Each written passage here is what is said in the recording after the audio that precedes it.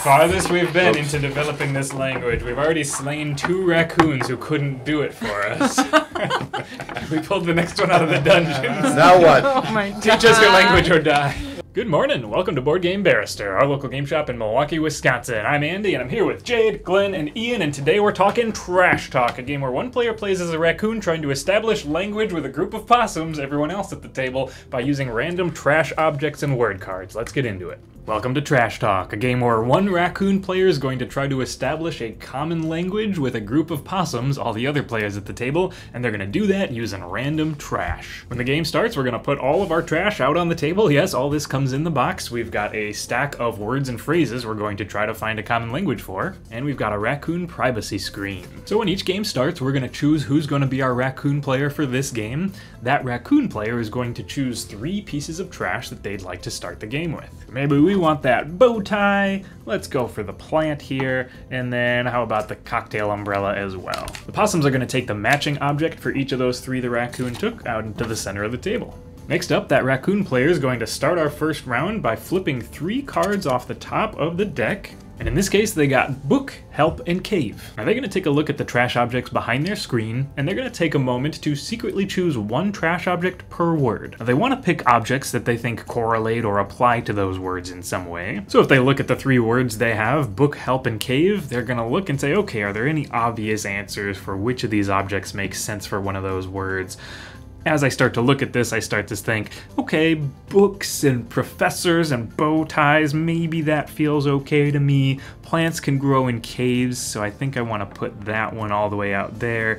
And then help, well, an umbrella helps you in the rain, right? So it's a helping object more so than a bow tie, certainly. So this actually isn't a terrible correlation for these 3 objects. Let's go with this. And once the raccoon's ready, they've been secretly working behind their screen here, the other players are going to do the same, except they get to discuss among themselves where they think the raccoon player may have placed each of these objects. And when they're ready, they're going to tell the raccoon, and the raccoon's going to reveal how they did. Now, the only way to advance forward in this game is to get a perfect match like this, where the raccoon lined up their objects exactly the way that the players lined up theirs. When you do that, you move on to the next round, which means we're going to take our objects back, and the raccoon is going to choose a new object that they would like to add in for the next round. So they're going to choose this little alien finger puppet. At the start of each round, we're going to draw as many cards as there are objects in play. So because we just added 1 more object, we're going to now move on to 4 cards in the center. But if there comes a round where everybody doesn't match up when the raccoon reveals their answers, this is your first chance out of 2 to fail in a round before the entire game's over and you lose as a group. So let's take a look at this example. The possums and the raccoon matched up on the bow tie here and on the alien here, so those we're gonna leave done and good, but we weren't on the same page on the umbrella and the plant here, so those we're going to take back into the respective players' piles and behind the raccoon screen. We're gonna leave the 2 successful cards out on the table,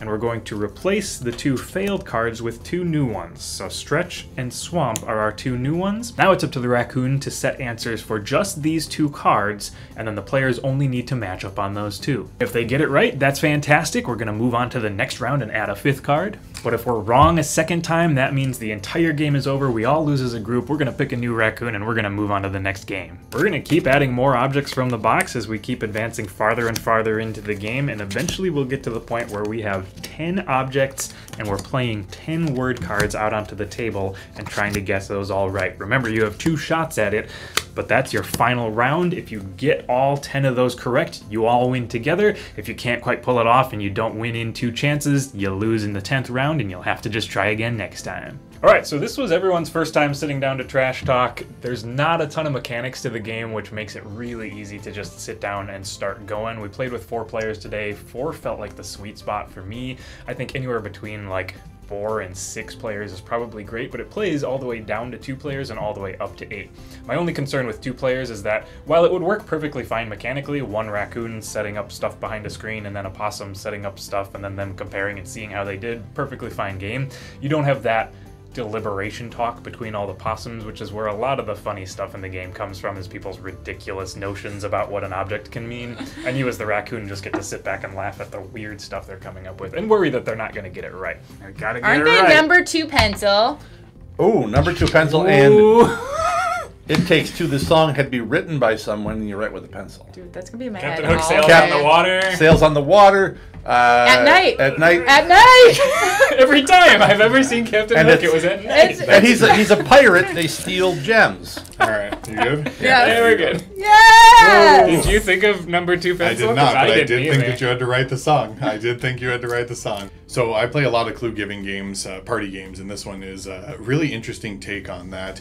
Instead of using, word association or color association or any other way to try and connect words to things, you get to do it with these really weird household random objects. And the way you have to bend your brain when you're in the raccoon role to try and think about how the other possums at the table are going to react to where you position things and the words that are available to you, and being limited by the junk that's on the table that you've selected, felt really, really fun in trying to get creative with it and trying to think outside the box of, what does this stuff mean? And it felt like we were animals trying to communicate 2 different languages, which is the goal of the game was to feel that asymmetry, and it felt really, really good. And then when I was on the possum side, the trying to read the person and guess the way that they think about an object and the way they connect was really a neat kind of thought process, and the banter that happened on the table of no, what about this? Oh, but what about this weird niche knowledge thing?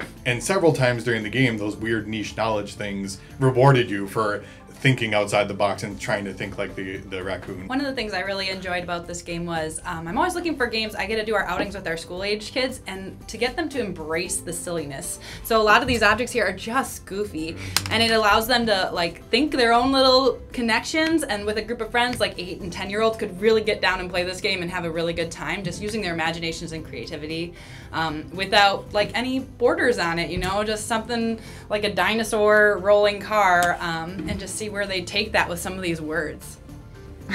Elves or aliens. Maybe we have to be careful communicating Because I couldn't come about up with the another aliens. thing that was better for Elf. That was the only thing I could come up with for Elf. I mean, being careful around aliens is also fine. Do elves have diamonds? Arwen has a diamond. Yes. Not really. What's the... I do think alien is elf. I also like the endless expansion this game has because you get these 10 items in the box. We added in one of our stored pencils, but you could easily just find pairs of any items and add them in to give it literally an endless bounty of things that you can use. So it's like you can throw in, I got 2 rubber bands, I've got some buttons, all these different random things you can throw in to have more stuff. Yeah, there's so much fun interaction with just the objects they chose to include, like the fact that the cocktail umbrellas are actually functional cocktail umbrellas.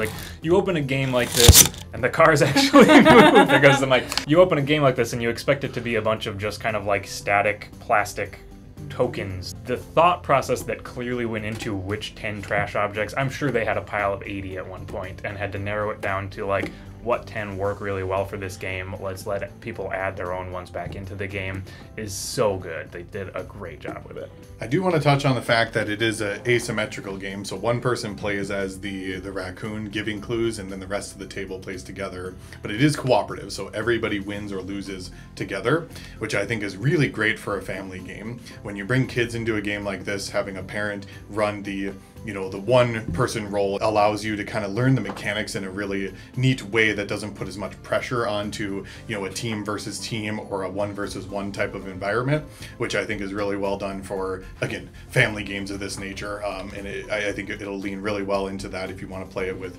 the younger kids at the table. All right, I think that does it for Trash Talk. Thank you so much for joining us. We had a really good time with this one. We almost established a language, but we didn't quite get there, but I'm sure we're going to come back to it soon and try it again. For the time being, you can hit that like button if you liked the video, leave a comment if you got one, hit that subscribe if you want to see a new video from us every week. It's pretty awesome. And check out our online store. We got Trash Talk. We got a bunch of other cool stuff. For this week, thank you for watching. We'll see you next time.